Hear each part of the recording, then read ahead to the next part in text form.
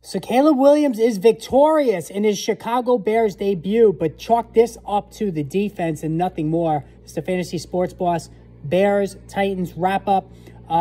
This was just an ugly game. I mean, you have a rookie quarterback and a second-year quarterback. It was just ugly all around. Caleb Williams was awful. All right, there's no other way to describe it. He was awful. 14 of 29, 92 yards. No touchdowns, no interceptions. I mean, 15 yards on the ground. It was bad. And he's got DJ Moore, Keenan Allen, Rome Odunze. That makes it even worse. Now, if you're a fantasy owner of any of those three guys that I just mentioned, those receivers, you are shitting bricks right now because you're wondering, oh my God, this better not be how it is the rest of the year. DJ Moore, 5 for 35, ineffective outing. Keenan Allen, 4 for 29, ineffective outing.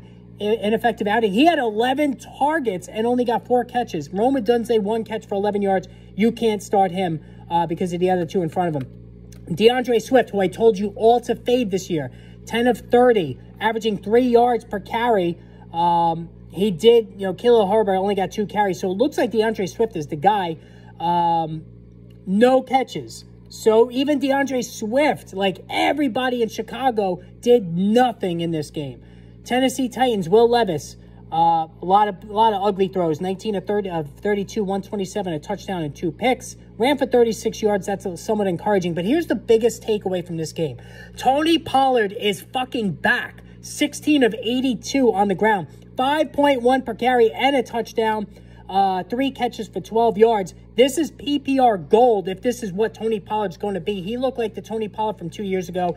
And Tajay Spears was the clear backup. 4 carries for 21 yards, 4 catches for 11 yards. So, he could be a flex in deeper leagues. But damn, Tony Pollard looked good. I had him on the bench in one of my leagues. I'm putting him back out there as a flex or running back 2 next week.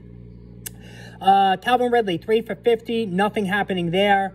And DeAndre Hopkins, I told you not to start him. He was going to be on a snap count, only 1 catch for 8 yards. So just ugly shit all the way around here. Chicago Bears defense, though, stepped up big time. I believe they had 20 fantasy points. And you got to hope now that Caleb Williams, and I think he'll be better, but damn, this was ugly. Hit that subscribe button, guys. More videos coming soon.